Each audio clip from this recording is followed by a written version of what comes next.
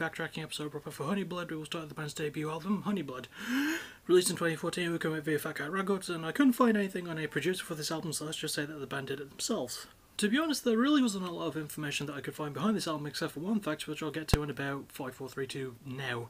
So, about 6 months after Fat Cat signed Honeyblood, Shona McVicker, the band's drummer, left to get a dentistry degree, being temporarily replaced by Ram Morris before Shona would return just in time for this album. The album itself is just a charming lo-fi leaning piece of indie rock, and heck, if it is the band producing it themselves, as I'm just assuming that it is, then they do a really bang-up job here. And their performances sound good too. Stina has a really good voice for fitting this style, and a natural Scottish accent only occasionally slips out, not to mention a guitar work having an appropriately soothing nature to match the genre. And Shona's drumming is more than capable of keeping up with that too, keeping a good rhythm in time with Stina's guitar work, and the drummer's backing vocals provide a nice counter to the lead singers. And the pacing is about what you would expect from an album of this style too. It's not too fast, but it doesn't need to be, and if you want a good example of indie rock with a raw production and sense of style, you could do a lot worse than this, honestly. The band also have fun with the lyrics, going over things like loneliness, self-doubt, and a bizarre sense of moving on, showing their maturity at such an early stage in their career. I mean, this is their debut, and my favourite song goes to the song called Bud. As in, the song is named Bud. There isn't a song called Bud, just clarifying that. Honeyblood's self-titled first bit of tunage is about what you would expect from the genre, and sure, it doesn't do anything new, but the band know what they're doing, it's put together well, and it's got some really good sounds on the production end too. Next is the band's second album, Babes Never Die. Released in 2016, it would again come out through Fat Cat Records, and we actually have a producer for this one by the name of James Drink. So after their debut album came out, drummer Shona McVicker would leave again, this time permanently, and she was replaced by Kat Myers shortly after that. Oh, and the band toured a lot to promote their debut, sharing the stage with bands like Foo Fighters and We Were Promised Jetpacks of all bands, and playing other big festivals like South by So What. Back to the album, the first track is an intro track titled Intro, but the first actual song is the title track, and from that alone, we almost have a completely different Honeyblood sound. Maybe it's due to them having a new drummer, actually having a producer this time around that I can name, but honestly this album does a good job of capturing all of their genres super well.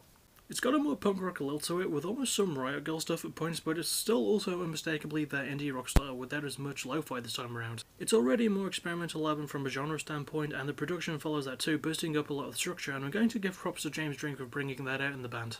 And the lyrics also show a more positive side to the band's writing while still maintaining their maturity, with songs about relationships, love, and public image, and it's all sort of linked to a central theme about maintaining your innocence too, hence the album's title. In my opinion, it's also better instrumentally than their debut structurally and production-wise, and honestly it's just a little charming thing while it lasts, and my favourite song goes to Sea Hearts. Babes Never Die shows more growth for a really young band, Kat Myers fits in well, and the duo just sound great all around on this one. And finally, we reach the band's third album, In Plain Sight. Released in 2019, it would be released through the Marathon Artist label this time around, and I don't know who the producer was for this one, so maybe it was the band again.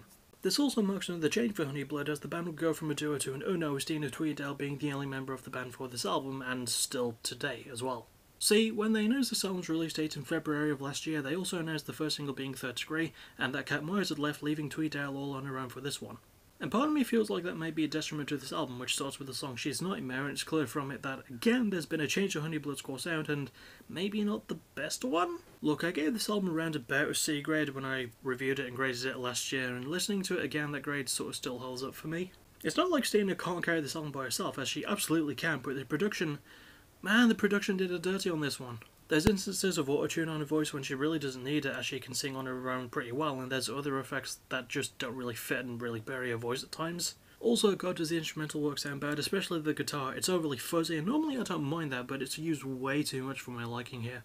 I don't really mind that it's a popular-leaning album, or even that Stina gets to sing more, as her performance is still really good, but the label and the other circumstances around the album are what really drag it down for me.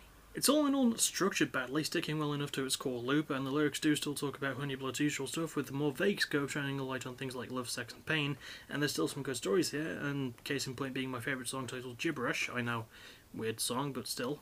Well, weird song name. Honestly, this album does have a good heart, but it's muddied by really bad production and a new direction that takes a lot of getting used to, even after a couple of lessons. So, despite ending on a bit of a damp note, that is the career of Honeyblood so far. Did they sound like the first half of their name to you, or were you fueled by a rage that boiled the latter half of the name?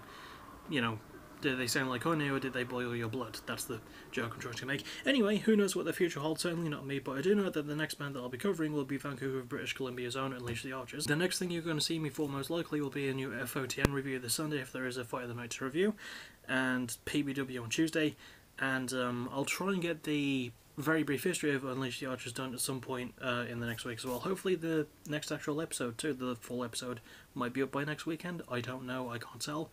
All I can tell you is this: Thank you for watching, you're awesome, bye bye.